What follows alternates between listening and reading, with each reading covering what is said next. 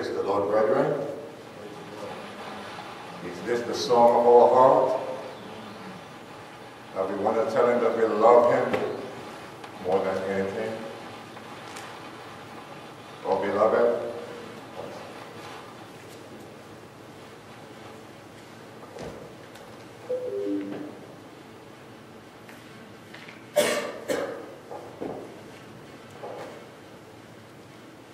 we can only tell him how much we love him when he lives in us, beloved. If he don't live in us, we cannot tell him how much we love him. To know him is to love him. Sister Kelly, good to see you. And I'm so happy this morning to have my brother and his wife. And what's your name, my dear sister? Yes. Sister Kirkland. Sister Kirkland. And me and this brother, we have been back a long, long, long way.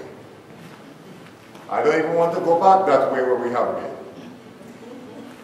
God has brought us through in spite of trials and difficulties. Amen. We have lost contact.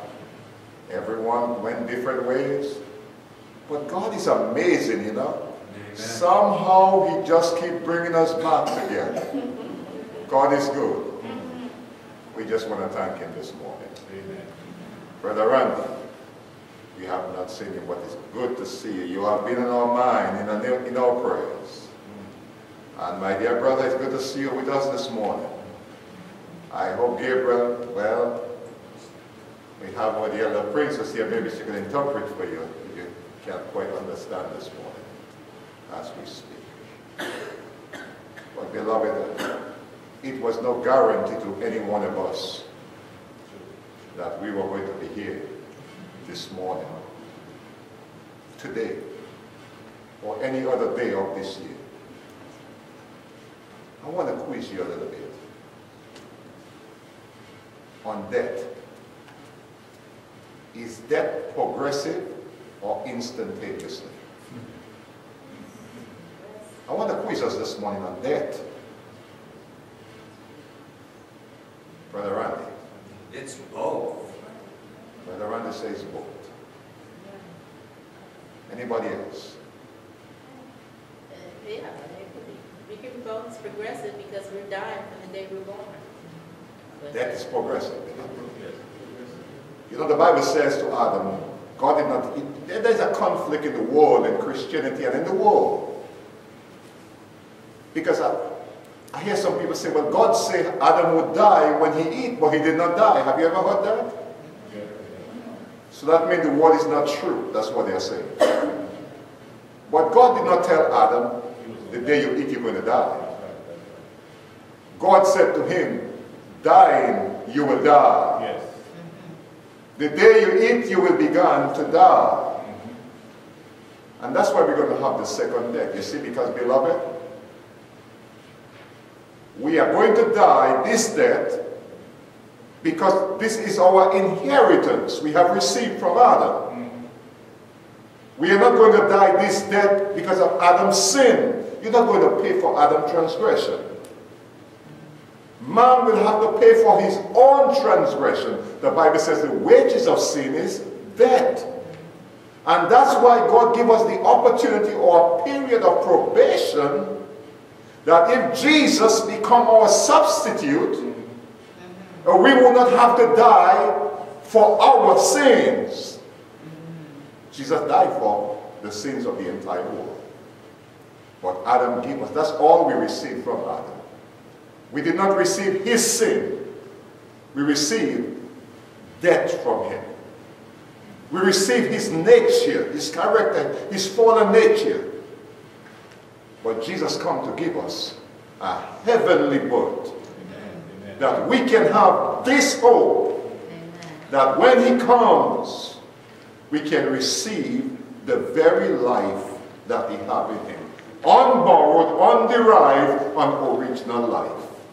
Is that amazing, beloved? It crosses your mind to know that if we are faithful, that in eternity we would have the very life that is in God, and our life will be unborrowed, underived. We will not anymore die. We would live forever. We would live as God lives, having his very own life. Amen. That's an amazing. God has been good to us. I feel sad this morning because the devil attacks. Brother Jonathan is down this morning. His wife is not here. Cheryl and her family, they're not here because the devil attacks them. Sister Gloria is not here because she has been attacked. And Sister Bobby has been attacked. She's attacked by the enemy. Sharonda is not here this morning. God is good, beloved. God is good. Let us, by God's grace, be faithful. I want to speak to us. Brother Randy, I tried to remember, I was thinking about you this week. You had told me something about preaching a sermon more than once. I can't remember exactly how you say it. If you don't preach it, At least 10 times from a different perspective. from a different perspective. I thank you, brother. I thank God that you are here this morning. Because this message, I have preached this message before, but I decided to preach it in a different way this morning again. So I have, after today, I got 8 more to go to get it right. Let us bow our heads, beloved. Our eternal God and our Father, thank you. Thank you, Father. Thank you for your great love, Lord, your love that is infinite.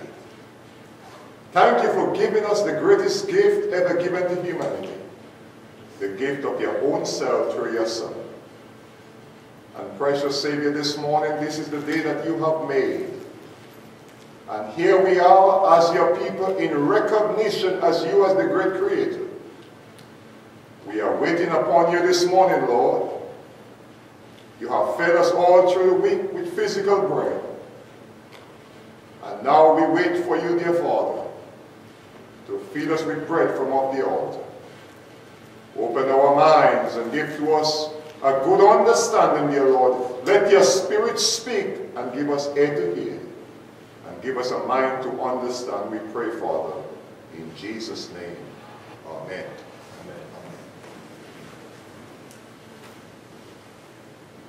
If I were to ask you a question, why are you here this morning, beloved? What is your reason? What is the purpose for you being in this world? Why do God allow you, why do God allow me to be born into this world, beloved? For what reason? Because if the way we're born and we die the very way we were born, it makes no sense. We are going to be lost. We are going to be burnt up for our transgression. So why are you here this morning? Why am I here this morning? I want to share this statement with you, beloved.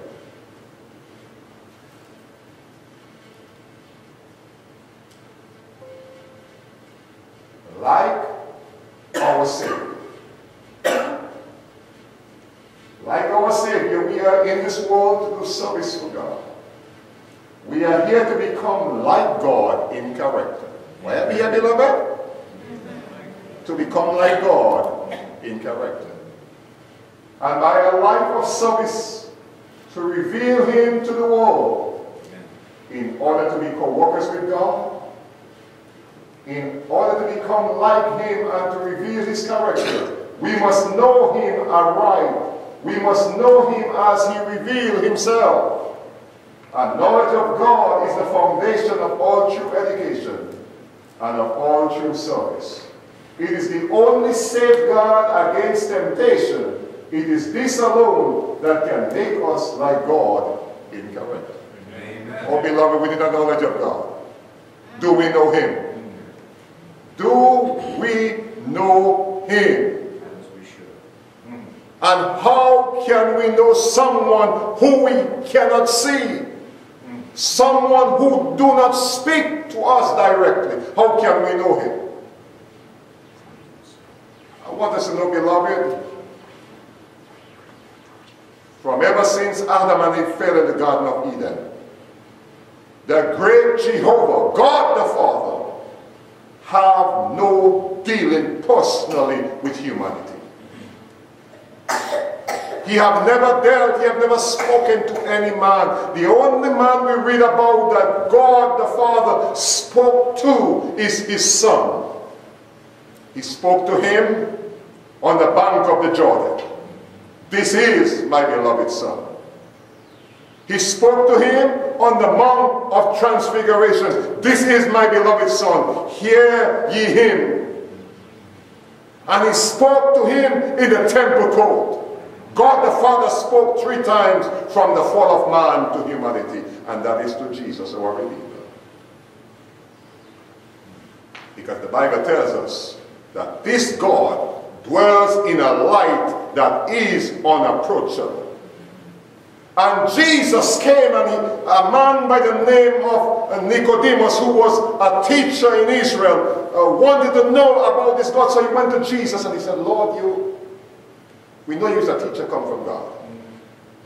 And Jesus began that discourse with Nicodemus, and Jesus told Nicodemus that he needed to be born again from above. And Jesus told Nicodemus, he says, no man have ever seen God. Listen to what Jesus says, beloved. No man have ever seen God, but the Son of God, who is in the bosom of God, he come to reveal that God. And in Jesus praying, John 17:3, he says, this is life eternal, that who is the they now? That we might know thee, the only true God. How can we know him, beloved? He says, and Jesus Christ, whom he hath sent. So if you want to know God, beloved, you better know Jesus. Yes. Hosea chapter 4 verse 6 says, my people, who, beloved? His people. Yes. He says, my people are destroyed for a lack of knowledge, because thou hast rejected knowledge, I also will reject thee. That thou shalt be no priest unto me, seeing thou hast forgotten the law of God, I will also forget thy children. So hear what God says, beloved. He says we have rejected knowledge.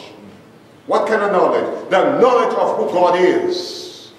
And who is this knowledge of God? His Son, Jesus, the one who come to reveal God to us. God says you reject knowledge, and where do we find who God is? In his law. If you go into the book of Exodus 32:33, Moses said to God, he said, show me your glory. He said, tell me your name. And God says, I will pass before thee. And the Lord proclaimed, the Lord God, the Lord. And he began to describe to Moses his glory, merciful, gracious, long-suffering, abundance in truth and goodness. Amen. So to know God is to know his character.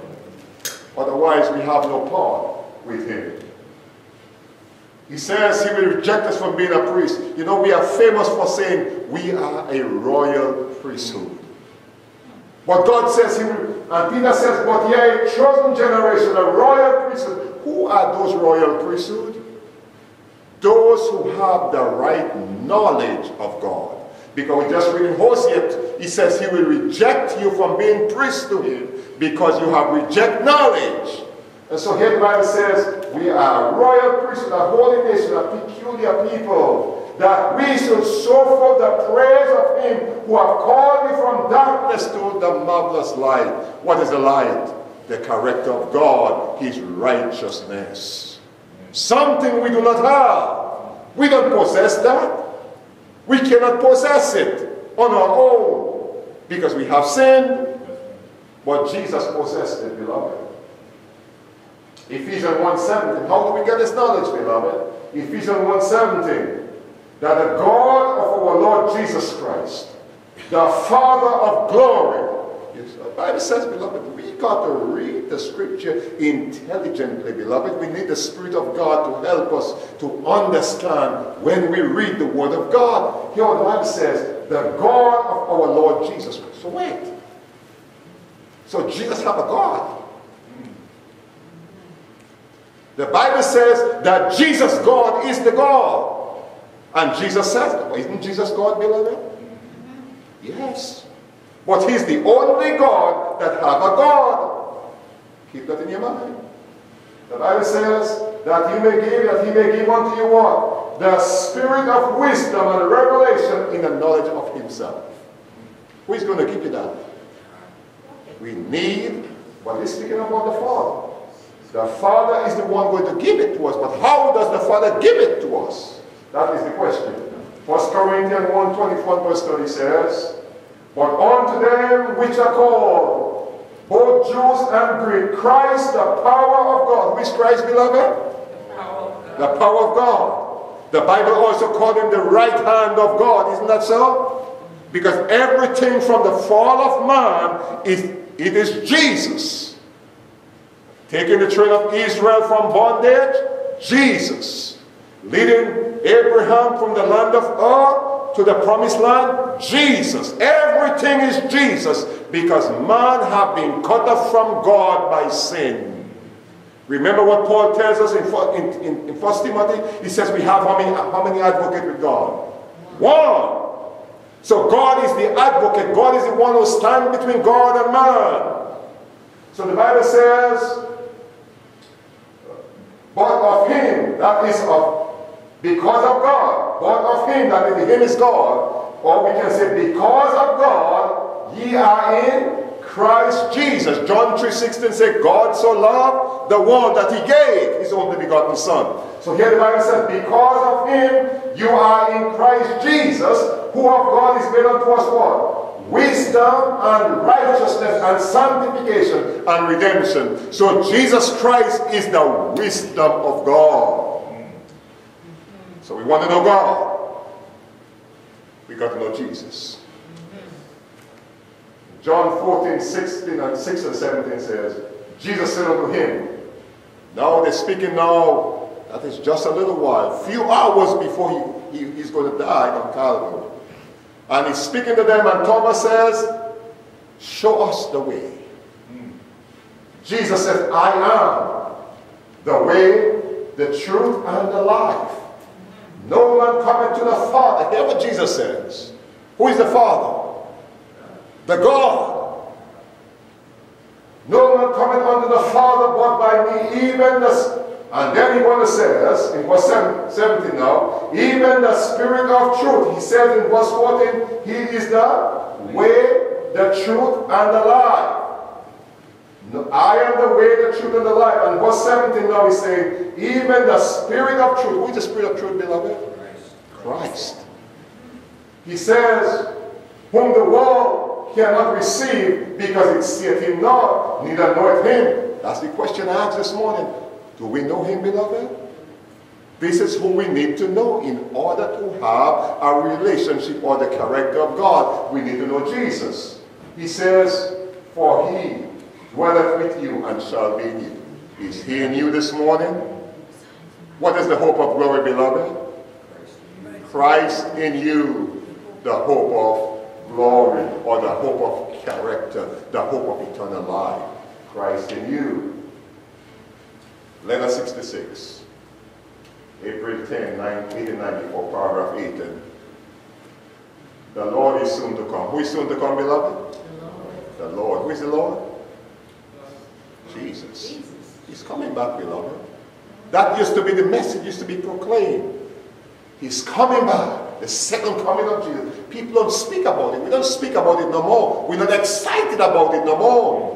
In 1888, all around the world, believers was excited because they were saying Jesus was coming. They were excited.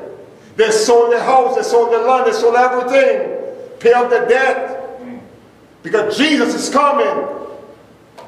But here she says, we want a complete and perfect understanding, which the Lord, Christ alone, can give. You hear that, beloved? Which Christ alone can give a perfect understanding. That's what we want. It is not safe to catch the Spirit from another. Oh, beloved. Hear that, beloved? Who is the other? Who is the other? Satan. It is not safe to have Satan's spirit. All writing? 54 and 55. Very important to read. It is not said we have the Spirit from another. 56. We want the Holy Spirit, which is Jesus Christ. Who is the Holy Spirit you want, beloved? Jesus. You know, this statement was locked up in a vault for many, many years until this year. Early this year, they had to let it out. Because somebody hacked Mrs. Whiteley's estate from Australia. They had to let it out. We want the Holy Spirit, which is Jesus Christ, beloved. The Bible teaches that. 1 Corinthians 15, verse 45. What does it say, beloved? No. The first Adam was made a living soul. The second Adam, who is Jesus, was made a quickening spirit, a life-giving spirit. Only Jesus could give us life, beloved. Galatians 4, verse 5 and verse 6 tells us that also. The Bible says, God sent forth the Spirit of His Son into our hearts, that we can call God what? Abba, Father.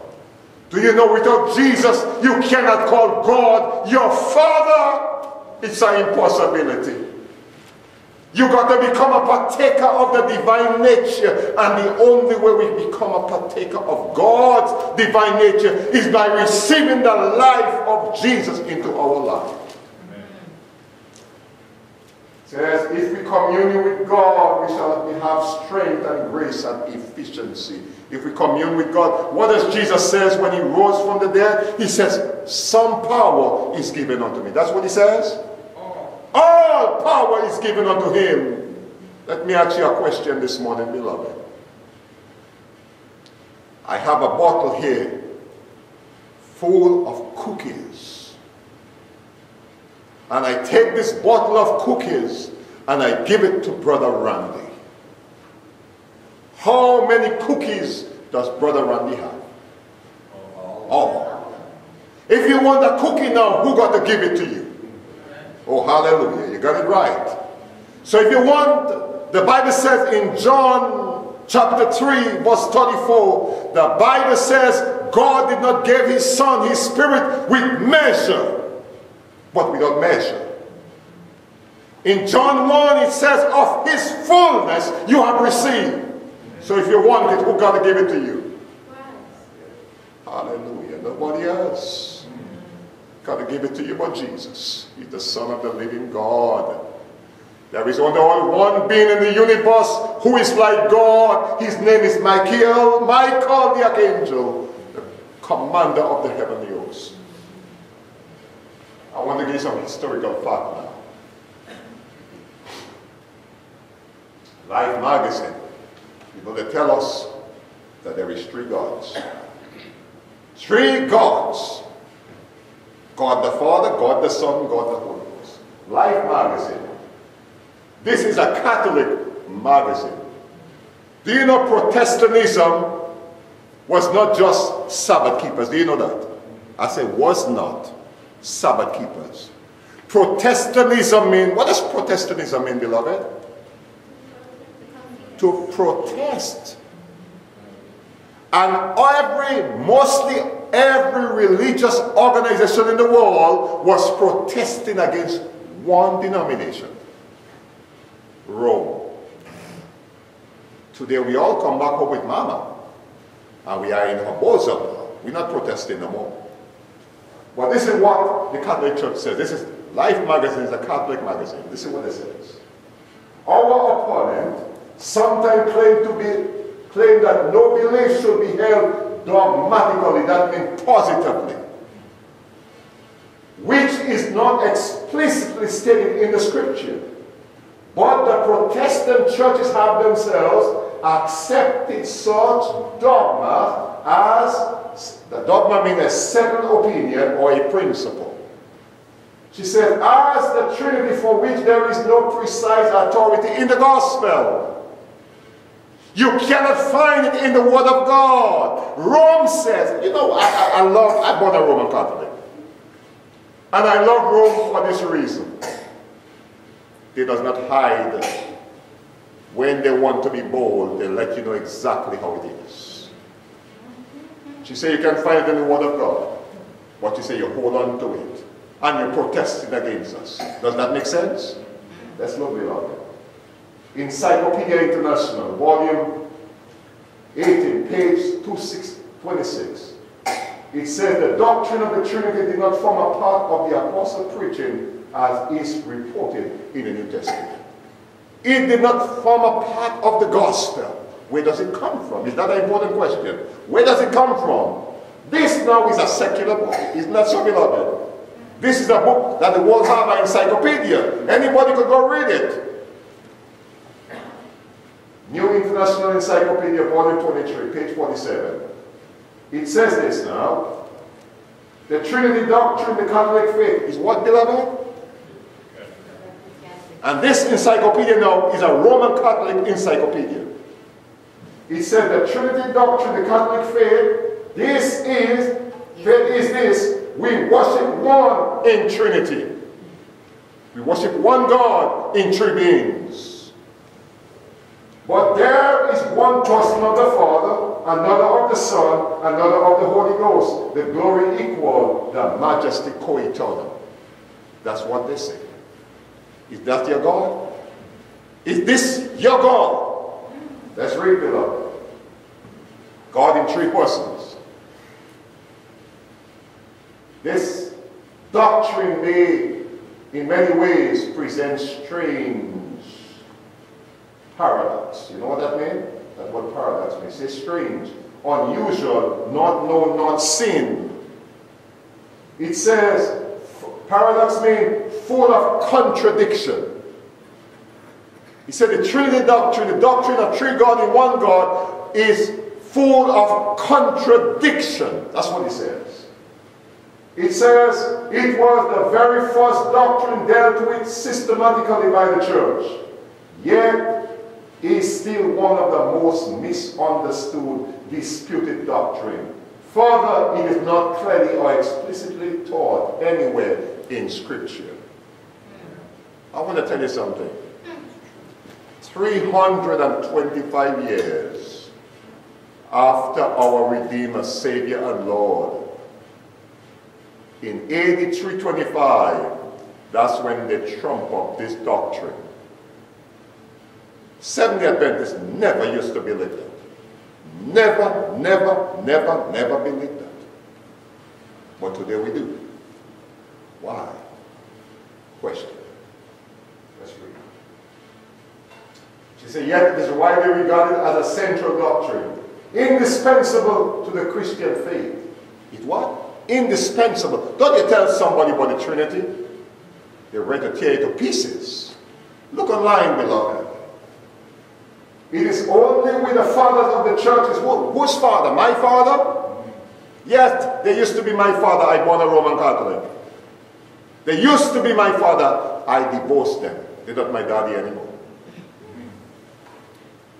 In the 3rd and 4th century, that a full-fledged theory of the incarnation developed, attempt to trace the origin still earlier to the Old Testament literature cannot be supported by historical critical scholarship.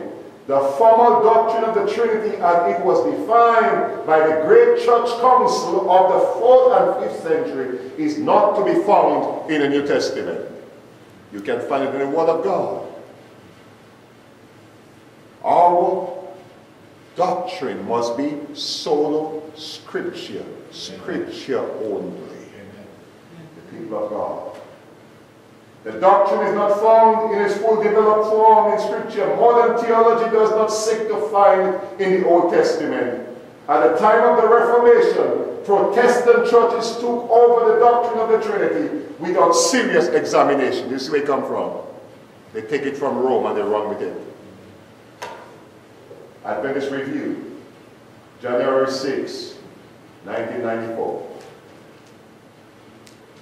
Adventist belief have changed over the years under the impact of present truth.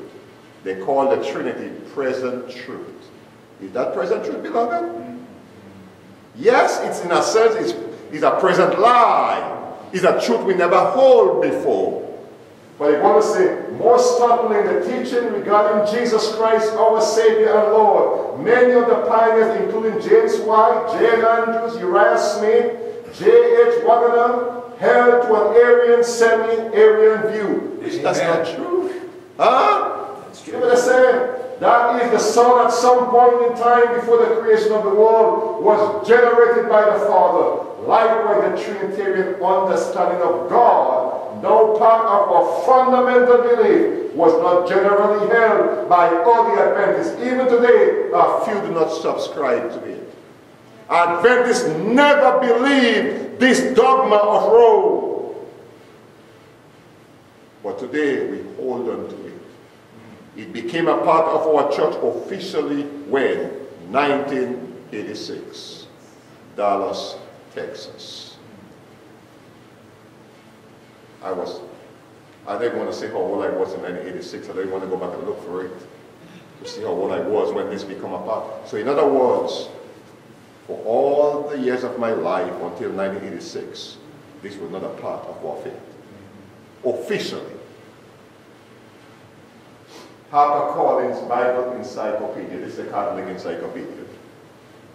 Today, however, scholars generally agree that there is no doctrine of the Trinity as such in either the Old Testament or the New Testament. It would go far beyond the intention and thought from the Old Testament to suppose that a late 4th century or 13th century Christian doctrine can be found there. Likewise, the New Testament does not contain an explicit doctrine of the Trinity. These are stuff that we're going to read, beloved. I'm not a scholar. I've not been to Andrews or Oakwood or any university to get my bachelor degree in theology. But we have the Word of God. Amen. And God has called us as a people, and God has given to us something more. We have what is called the Spirit of prophecy. Ministry Magazine, October 1993, page 10. Most of the founding fathers of the Adventism would not be able to join the church today if they had to subscribe. That means to accept, to endorse, to support the denomination fundamental belief. More specifically, most would not be able to agree with belief number 2, which deal with the doctrine of the Trinity. Neither could most of the leading Adventists agree with the fundamental belief number 5, which imply the personhood of the Holy Spirit. This is our literature, beloved. And they're telling us, but yet we read it, but yet we say we're going to hold with what you give us. But they say the foundation did not have it. What does the Bible say about the foundation? If the foundation be moved, what shall happen? How can the righteous stand? The house will fall. A guide to the Religion of America by Leo Watson. This is amazing. He asked this question to Uncle Otto Maxwell. And Otto Maxwell gave him the answer. The question was, do Seventh-day Adventists worship the Trinity? You get the question. You could read your Bible from Genesis chapter 1 verse 1 to the close of the book, Revelation 22, and you will not find one passage of Scripture where the Word of God tells us that we must worship a being called the Holy Spirit. Can you find in the Bible where the Bible says you must worship Jesus, beloved? The Bible says in the book of Hebrews that when God brings forth His Son, God says, let the angels worship Him. Because He's the Son of God. But not the Holy Spirit. We don't worship the Holy Spirit. Let's read, beloved. It says, so he answered the question, he says, they do, they worship Trinity. Reverently they worship Father, Son, and Holy Spirit. 3 persons in one God. And they do so because they believe this to be the teaching of the Bible concerning God in His relation to the world and to the human race. He said, that's why we worship them. We believe according to the word of God. Oh, beloved, Jesus is coming back, beloved. But he's coming for a people in whose life reflect the very life of God. Question and Doctrine. Have you ever heard of this book? Anybody ever heard of this book? I have a copy of it. You know how it come to be, beloved? Do you know how this book come about to be? Well, there was a man from Pennsylvania. His name was Dr. Barnhouse. He was a Presbyterian minister. And Dr. Barnhouse preached a message on righteousness by faith. Do you know that there is no such thing as righteousness by faith? We teach that too. There is righteousness by the faithfulness of Jesus.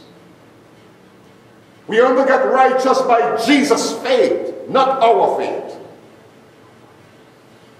And he preached this message, and Unruh, who was the president of the Pennsylvania Conference, he called him up to commend him on his message. And Dr. Barnhouse says, but Adventists don't believe in righteousness by faith. How this man calling me to commend me?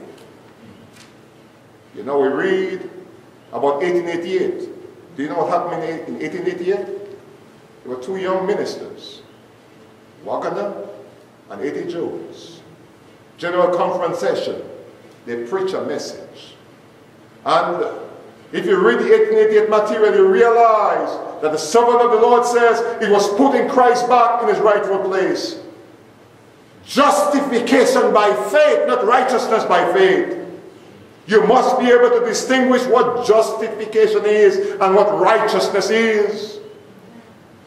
You are justified not in righteousness, but in your sinfulness. You come to God and say, Father, have mercy. Forgive me, I have sinned against you and against heaven. And God justify you for Christ's sake. He make you as you have never sinned. Amen. That's justification.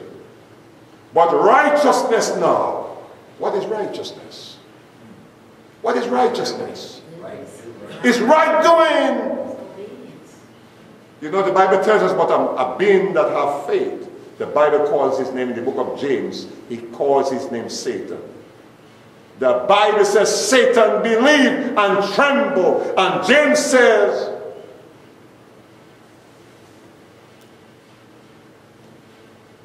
faith without works is what? Death. So you got to walk, beloved. But you don't walk to become righteous. You are justified by faith. And God gave you enabling grace now to walk in obedience now to his commandment. You don't keep his commandment to become righteous. God accredited the righteousness of his Son to your life. And now by faithfulness to God, through the enabling grace of Christ, you will walk in obedience now. You don't walk in obedience to be saved. Church Manual, page 23. There is one God, Father, Son, and Holy Spirit. A unity of three co-eternal persons. Let me ask you a question, beloved. Did Jesus die? You believe he died? Was he really dead? Huh? The Bible says he was dead. So, how could he die? How could he die if there is three beings that make up one God? All three have to die. All three have to die. And the Father cannot die. Because the Father is immortality inherent. He cannot die. Neither can he change. The Bible says God cannot change. So here what it says, a unity of three co-eternal persons. God is immortal. Immortality cannot die, beloved. You know, Adam had what kind of immortality? Adam had dependable immortality. If he did not eat, he would have become immortal. Remember what God says? He put an angel around the tree with a flaming sword, lest he take of it and eat and become what? Immortal. He was not immortal. So the Bible says, they say God is immortal, all-powerful, all-knowing, above all, ever-present. If he's ever-present, how did Jesus die? But you see, beloved, because Jesus is the Son of God. Jesus could change, but God cannot change. I read this morning, the servant of the Lord says, it is a marvel to the angels how Jesus become a human being. They don't understand that. I don't understand either. What he could change because he's the Son of God. She says he's infinite, beyond human comprehension, yet known through his self-revelation. He's forever worthy of worship, adoration, service by the whole creation. God the Father is the creator, source, sustainer, and sovereign of all creation. Look at this. If there is one God, Father, Son, and Holy Spirit, how can the Father now be the source and the sustainer and the sovereign of all creation? Does that make sense to you, beloved? Do it make sense? That's what I have been taught. That's what we have been taught today. But it don't make no sense, beloved. If my wife and myself and my daughter Latisha are one, we have everything in common together. How can I be the head of it? We all have to be co-ruled and we all own it. It belongs to every one of us equally. God, the eternal Father, is created, it says.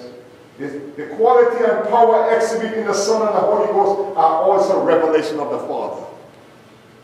How if the three makes one, how can these two now be revealed in the Father? Something don't make no sense in my mind, beloved. This is nothing new to me from in New York and New Haven. I have a discussion with my elder Glaze. How can those things be? It confuses my mind. Look at this now. This is one of the Trinity logos. It says the Father is not the Son. The Son is not the Holy Spirit. The Father is not the Holy Spirit. The Father is God. The Son is God. The Holy Spirit is God. Something wrong somewhere. We have our Bible. Church Manual 24. God the Eternal Son became incarnate in Jesus. You could go back now from 1842 and you could read all the way back when the pioneers was alive. And you will not find that statement anywhere. You could take your Bible and you will not find that statement anywhere. She said, through him all things were created. What did we just read a while ago, beloved? They said the Father is the great source. But now they tell us through the Son all things was created. Through him all things created. The character of God is revealed. The salvation of humanity is accomplished. And the world is judged. Forever truly God, he become also truly man. Jesus the Christ. Let me ask you a question this morning. I want you to think, beloved. Put your thinking cap on, beloved. Are you a believer? Are you a son of God? A child of God this morning? Are you a child of God? Amen. We are children of God. We believe that. Yes. Are you completely human? Amen. Do you have divinity in you? No. No. Think, beloved, think. Yeah. Do you have divinity in you? In Christ lives in us. In Christ we must become a partaker of his divinity. Yes. Can I see your divinity by itself? No. It is combined with your humanity. You see, Jesus come to earth and he became a human being.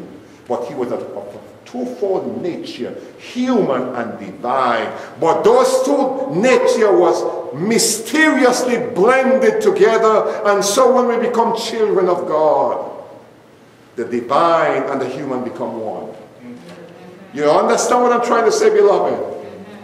So Jesus, when he was here, was fully divine and fully human. We are not like that. We are partaker. You understand the difference, right? We are partaker. So here's what it says. God, the eternal spirit, was active with the Father and the Son in creation, incarnation, and redemption. God, the eternal spirit, was active with the Father and the Son in creation, incarnation, and redemption. That incarnation means when Christ became a human being. When you read in Psalm 34, Genesis 1:26, the Bible says, and the Spirit of God move upon the face of the water. And then when you go now in Psalm 34, the psalmist tell you, it says, by the breath, the ruah of his mouth, what the heaven made. So the Spirit of God that moved upon the face of the water in creation, it was the word of God. When God speaks, something must happen. Jesus says, the words I speak unto you, they are spirit, they are ruah and life. That's what Jesus said. He said, my word that comes from me, when my word goes forth, it must go and do exactly what I say. We are not like that, beloved. Amen. We speak and our word hit the wall and it bounces back and comes right back to us. But when Jesus speaks, something happens. Amen. His word, spirit alive. Look at what Acts 17:29. The Bible says, for as much then that we are the offspring of God. We are what? Offspring. He's our creator. It says, we ought not to think that the Godhead. This is a word that confuses us today. And the simple definition for this word Godhead is divinity. That's the only definition you have for the word Godhead. Divinity or divine nature. It says, for as much as we are the offspring of God. We come from him. He made us. He says, we ought not to think that a divine being or the divine nature is like unto gold and silver or stone graven by the arts of man's hands. We are God. We descend from him. How can you look at yourself and think that there is not a divine being? You make a little statue and you worship this little thing. Romans 1:20 says, for the invisible things of him, of who is him? God. Invisible things. What invisible things? His power. Let's read, beloved. For the invisible things of him from the creation of the world are clearly seen, being understood by the things that are made, even his eternal power and Godhead. His eternal power, his divine nature. God. Let's see, the only other being that is like that now. Colossians 1:9-10 says, for in him that is in Christ, for in him dwelleth all the fullness of the Godhead bodily. Not some. We are partakers, beloved. But if we endure to the end, Brother Randy, we'll endure and we'll have the fullness of God in us. We will become like God in character. Amen. He says, so that they are without excuse. Verse 19 says, how did Jesus get his divinity? How did he become a full divine being as his Father? How did he come like that? Verse 19 says, for it pleased the Father that in him, in Christ, should all fullness dwell. That is the Father's prerogative, that Jesus be like him in character. Amen. We have a simple demonstration. When you look at creation, look at Sterling and his wife sitting together. Lou and Anthony sitting together. God made a man. He take the dust and he formed that man, he shaped him. And then Jesus went down and he breathes in him life. The man wake up, man is vigorous and he's moving about. And the man look and the man see, he see Father, he see Son, God and Christ. But he see himself alone. Where's the other one that is like me? See what God do now, beloved. Demonstration of the Father and the Son. Jesus did not go back to the dust now. Women, you are special. Women are special and unique. Jesus did not go back to the dust. He went to the man. He put him to sleep. And he take a rib. And the Bible says from that rib, oh, the mystery of God, he built Sister Lou. And he bring her to Adam. Amen. Where did Sister Lou come from? From Adam. Where was she in existence before? Yes, in him. Hallelujah. She was in the man. That's why the Bible says in the book of Hebrews that Abraham, that Levi, who was exempt from paying tithes, the Bible says Levi paid tithes in Abraham. That's spiritual things, beloved. In the same way, the divinity of Jesus is eternal as God is eternal. But his personality as an apostle, as Sister Luke came out from Brother Anthony, so the Son in some mysterious ways, we don't know, I'm not going into this detail, how he comes, but the Bible says he proceeded forth and come forth from God. That's what Jesus said. Amen. And then he said, Father, in his prayer, he says, Father, I have given them your word. And they have believed that I have solely have come out from you, Father. They believed that. That was Jesus' prayer on behalf of the disciples. Desire of Ages, page 21. All things Christ received from God. How many things, beloved? All. Is that including his life? Yes. All things Christ received from God, but he took to give so in the heavenly courts, in his ministry for created beings. Through the beloved Son, the Father life flows out to all. Through the Son, it returned in praise and joyous service. Do you see how we praise God, beloved? We praise God in Christ. You cannot praise God out of Jesus. John 10, Jesus says, I am the door of the sheep. No man, he says, I am the door. He said, you try to enter in some other way, you is a robber and a thief. You want to get to my Father? He said, I'm the doorkeeper. I let in those who I know have a right to come in. And I keep those out who have no right. I am the doorkeeper, he says. That is the only way we have access to God, beloved, through the Son of the living God, the Father and the Son. Daniel 7 verse 14, look at this, beloved. And there was given unto him what? Christ. There was given to Christ dominion and glory and a kingdom that all people, nation, and language should serve him. That means everybody should worship Jesus. He is worthy of worship. He is the Son of God. The Father who gave everything to him. The Bible says his dominion is an everlasting dominion which shall not pass away. His kingdom which shall never be destroyed. John 5:26, Jesus says, for as the Father hath life in himself. What kind of life does the Father have? Self-inherent life. No one can take the Father's life away from him.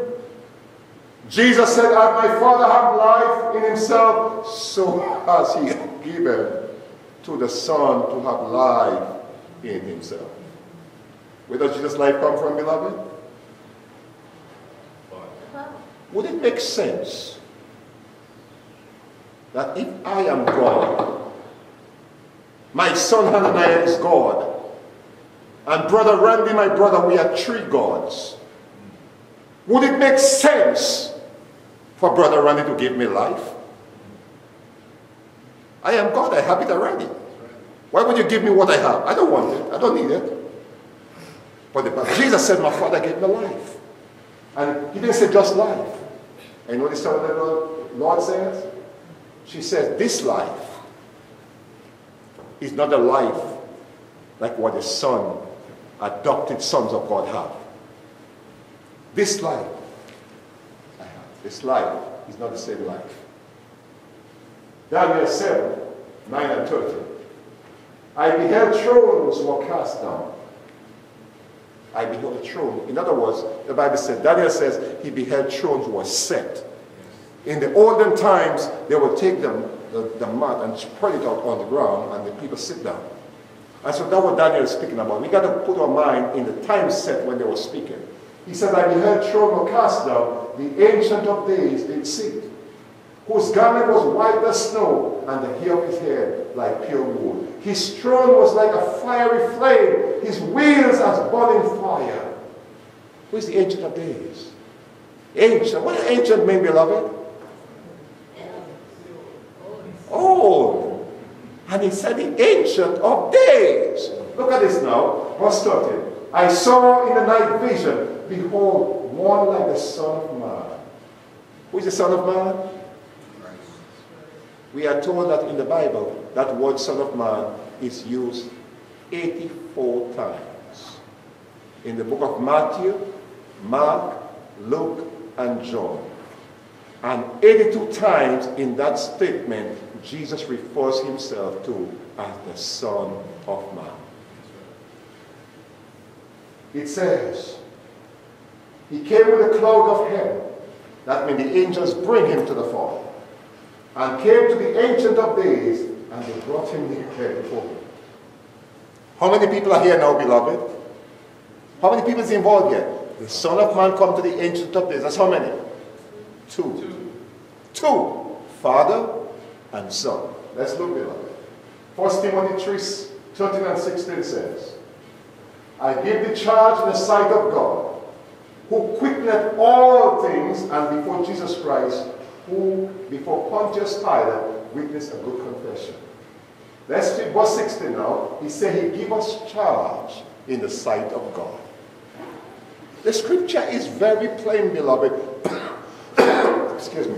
When we read the word of God without our preconceived opinion, when we read the word of God, laying aside what Brother Strong said, laying aside what Brother Anthony said, but when we read the scripture with the mindset of God, we're going to have a different picture in our mind. So the Bible says now, verse 16 says, who only have immortality. Don't Jesus have immortality? Don't the heavenly angels have immortality? So but the Bible says, God alone have immortality. What does that mean? What does that mean? If Jesus have it, the angels have it, but he said God alone have it, who only have immortality. Here he tells you why God alone have it. What does he mean by that? He says because God quickened, that means giveth life. He said God is the author, the source of life. That's why the Bible says he alone has it. The Bible is not denying the fact that Jesus have immortal life. The Bible is saying that God is immortal inherent. He alone is the source of immortality, and he gave it to his Son, that his Son may give it to us. It says, dwelling in the light which no man can approach unto, whom no man hath seen. Don't men see Jesus? So this is not speaking about Jesus. Dwelling in the light which no man hath seen nor can see, to whom be honor and power everlasting. Amen. Romans 8:11 says, that's God the Father. We're talking now about the Holy Spirit now. But if the Spirit of him, if the Spirit of what? Him. He didn't say God the Spirit. He said the Spirit of him. The Spirit that belongs to him. If the Spirit of him that raised up Jesus from the dead. And next thing to do, beloved, do you know today, we are being taught that Jesus raised himself from the dead. Have you ever seen that?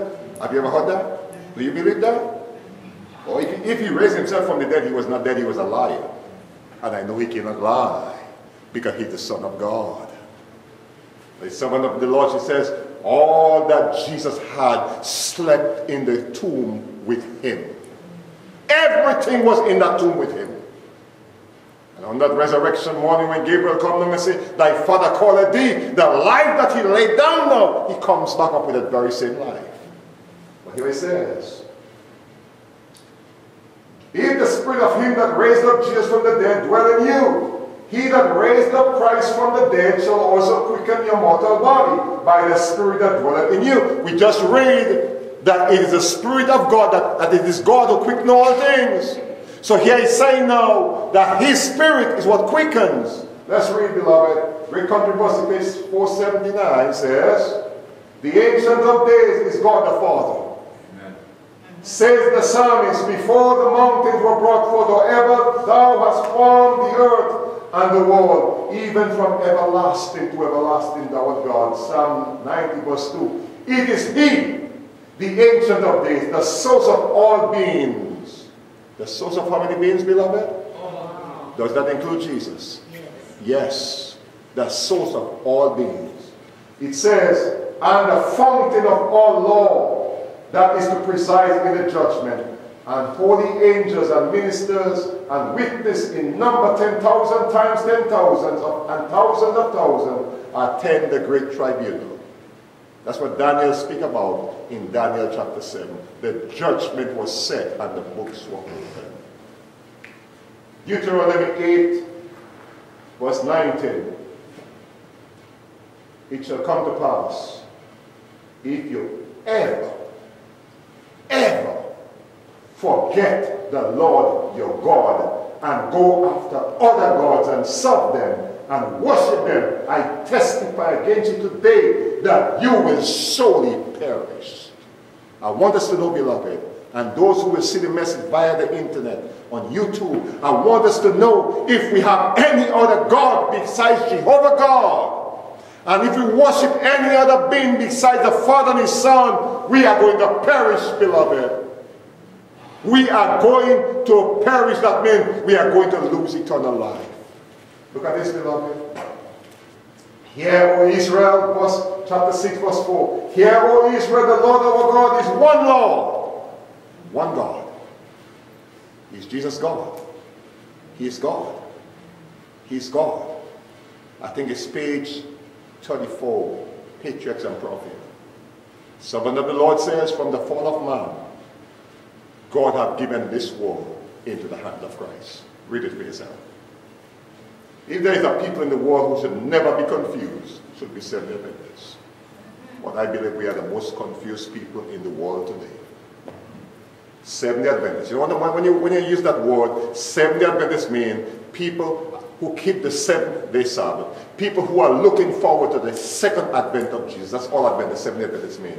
But we are the most confused. You know why?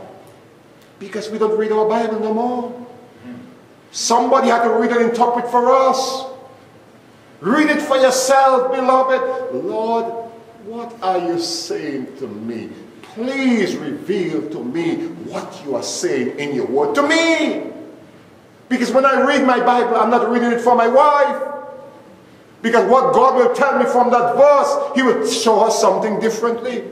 He will show Sister Kelly something differently. Because what is from me, maybe not what she needs. So when you read the Word of God, say, Lord, you show me what you want me to see for myself in your word.